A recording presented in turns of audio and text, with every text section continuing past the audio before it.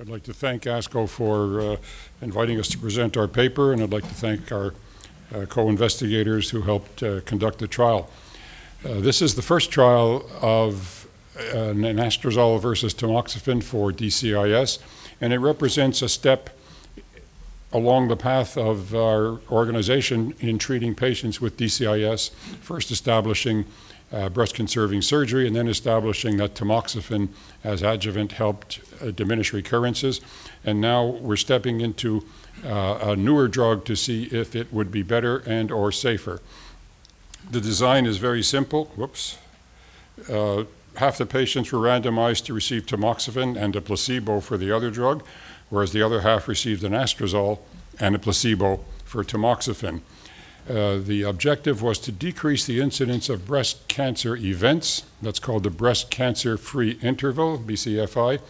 And as you can see that in women younger than 60, this was done conspicuously, so that the hazard rate is 0.5 and the p-value is 0.003. In women older than 60, they all do well. Tamoxifen and Anastrazole are of equivalent benefit, and there's no seeming difference.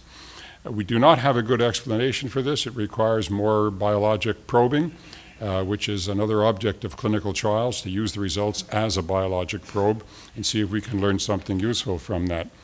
The other secondary endpoints, which would be death from other causes, other cancers, and anything else that could happen to someone, were all decreased, but the only significant one was the incidence of invasive cancer in the other breast, which again was cut by almost half.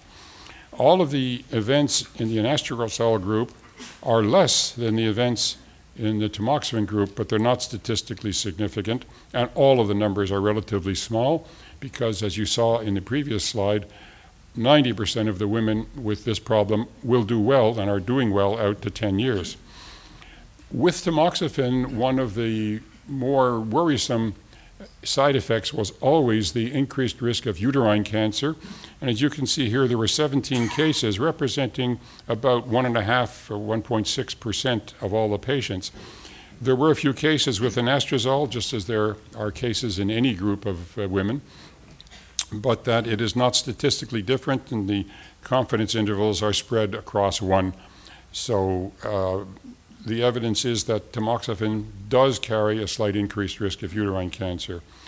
The number of osteoporotic fractures would be expected to be higher with Anastrazole because it inhibits the production of estrogen, and this takes away some of the protection that would give women. But again, the results are not significant in a statistical sense, although here you see the numeric trend in favor of tamoxifen being slightly less worrisome for that reason. In conclusion, it looks like Anastrazole is more effective than tamoxifen in preventing the escalation of DCIS into invasive cancer. DCIS is essentially curable, but invasive cancer could metastasize and carries a different risk. There is an acceptable safety profile, as I just showed you. The severe adverse reactions are uncommon, and they're a little bit less common with Anastrazole. So it might turn out to be the preferable option for adjuvant treatment of DCIS, especially for women in whom there is concern about thromboembolism or uterine cancer because of various features in that person's history. So all in all, we believe that this is a safer and more effective drug for the treatment of DCIS, period.